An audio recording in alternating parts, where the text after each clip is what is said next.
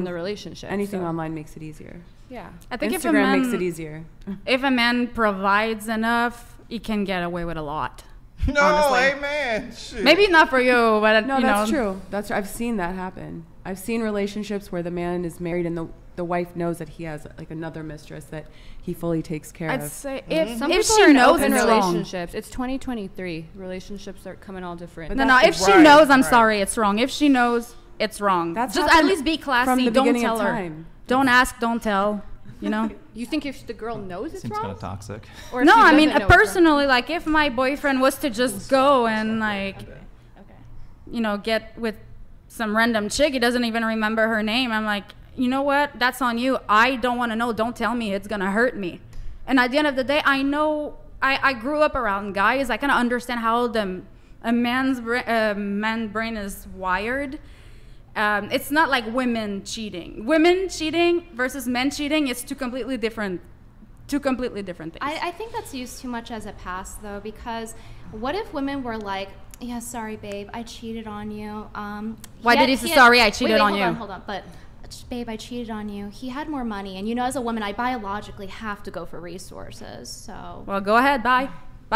But it doesn't get a pass in the same way. I don't think either are acceptable. I'm a little bit of a romantic. I wish that we could bring back more romance in relationships. Honestly, if he would just not tell you and you would not find out somehow, like I don't want to know and I don't want to find out. Like the I don't want to find out part, that's what's important.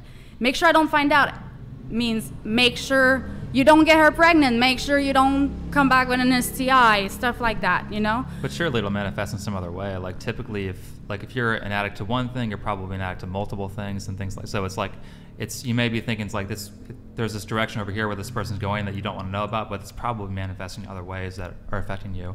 So personally I would certainly want to know. No, about it. Honestly I don't know, I'm not a guy, I haven't been one in a while, so Wait. I couldn't say, but You used to be a man. that's a joke, Brian. Oh, okay. Sorry. Just want. Hey, never it's know. 2023. You never know. Be careful these days. It's not a Say given that. anymore. Well, let's move on. Brittany, just one thing. You mentioned that you think people should try to reintroduce some romance into. Yeah, I think it's been sucked out of the life of everyone. This whole thing of the terminal men versus women war has just sucked the romance out of everything, and everyone's just very low trust, and it's very sad to see. And I really wish that romance is brought back, because as we've taken it out, we have all these very undefined relationships, and people are unhappy about it, and everyone's just having to settle for so little because the bar is just so low, and it's really sad for both genders. Can you clarify or maybe expand on what you mean though by romance? What does that look like? Like two people who genuinely like each other and want to commit to each other and are only into each other. Okay. Because when I think of romance, I tend to think of perhaps like romantic overtures, such as, for example, buying girl flowers, Those are nice paying too. for Those the are first date. pleasantries, I suppose, Yeah. but it's the foundation that really matters too. Okay.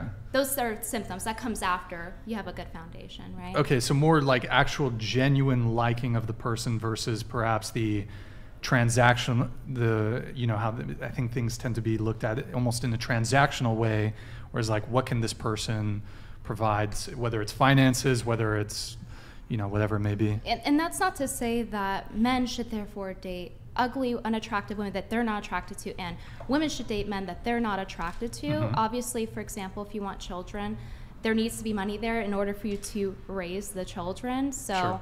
like, looks and being able to provide for a family certainly do matter, but it has become a lot more transactional, and I think that's what's given to the rise to things like OnlyFans and why so many guys and girls are buying into it, and it's sort of like this parasocial thing.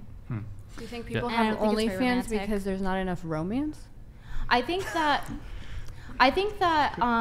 with the rise of relationships becoming more and more vague, like at the beginning of the show, for example, he was like, whether you're in a situationship, this or that, and it's like 10 different labels instead of just like dating or committal boyfriend, girlfriend, etc. So if you think that was more clear, people wouldn't get on OnlyFans and make money? I think that OnlyFans is happening due to the fact that, for example, because most of the customers are guys, even though there are some girls. Mm-hmm. And so I think that they're using that as a replacement for sex, in the same vein as porn. and Okay. I don't think it's good for either party overall. Like Japan's And probably it affects a decent children example. too. Yeah, Japan too. What do you mean There's affect, no- like porn affects children or OnlyFans? Well, you could also make the argument if men were getting romance or getting sex from women, that there would not be such a market for pornography. I mean, and OnlyFans. like upwards of 90% of men watch porn. Upwards of 90% of men are single. I mean, a lot of normal people with relationships or jobs, like normal people are on But that might OnlyFans. be Normal people watch porn. But that might be contributing to why they're single. Yeah, Not because if you can where certainly you watch get this it, porn just every day, your like why would you work out? Why would you work on your career? Why would you do all that stuff that you can just Well, the get on your majority of computer? people that watch porn, like that work out also, they're not working out because they're on OnlyFans. I But don't think that's... just because that one person, like there's people that do, it doesn't mean that there also aren't like a lot of people who don't, because pornography exists, because it's there and so easily available. So are you just saying that, or is there some like statistical evidence for this? Is this just what you feel?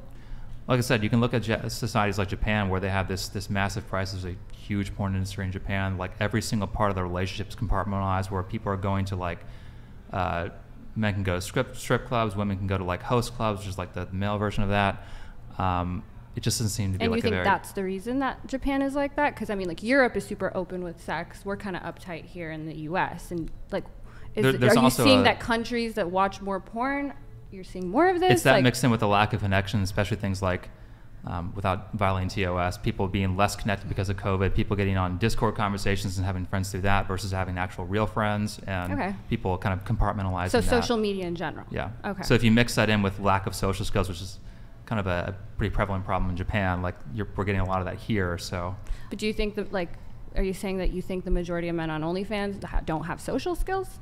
Like, are you saying that porn in particular, OnlyFans in particular, is different than all these other forms of social media that's making people less connected? You think OnlyFans and porn in particular is an issue? I'm thinking it's all kind of mixed in together as like maybe people should move a little bit more away from it. You know, maybe like if all of your friends are on Discord, maybe check your life a little bit. Yeah, or, okay, or I agree if with you on that. if you're on the computer if you're not a content creator and you're on the computer all day, maybe check yourself a little bit. Yeah, I I have agree. something to add on to that. So I think that it's all of it as well, but it's specifically with OnlyFans as the nature of any other pornography. It's a replacement for sex. So I think in that specific area is what it's replacing. So instead of like maybe going and trying to get a girlfriend or a committal relationship, they might turn to OnlyFans, and I think that's why it's become so popular too. And versus other social media, let's say Discord, Yeah. that would be more like a way of replacing friendship. I don't know why people think it's like a replacement for sex. I don't think if people watch porn, they're like, oh, I don't ever want to see a real woman naked. I don't think. Well, men get I don't know where ED people are- from it though. Yeah, that can happen, but like porn addiction in general is so misunderstood. It's such a, it's not even recognized